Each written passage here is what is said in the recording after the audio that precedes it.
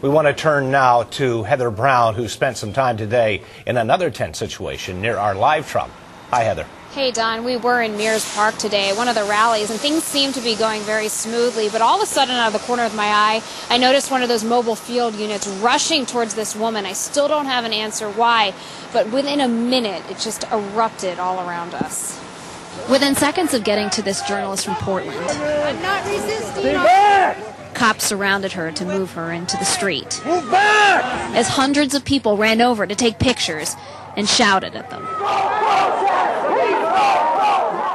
Who are they? What do they look like? Is this the Third Reich? Officers on horseback and in riot gear pushed people out of the intersection. They were trying to move the woman, too.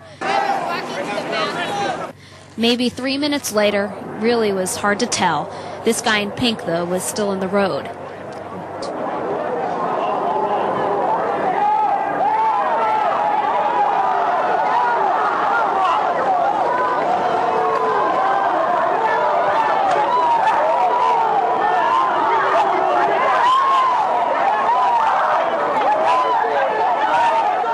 Our producer heard him say, "I'm not resisting. I can't feel my legs." Within 30 seconds, horses got to this woman. We couldn't hear her either. But later, we saw her cry as the crowd chanted.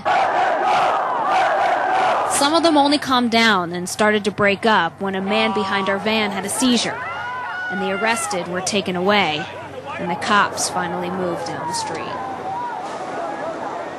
And that man was taken to the hospital. Those 3 people were arrested. We still don't know why tonight. But, Don, it just shows you how quickly things can change down here in the streets of St. Paul. That whole incident took less than 20 minutes. But when I asked one of our photographers and our producer, they thought it was at least 45 minutes to an hour. All right, Heather, thank you.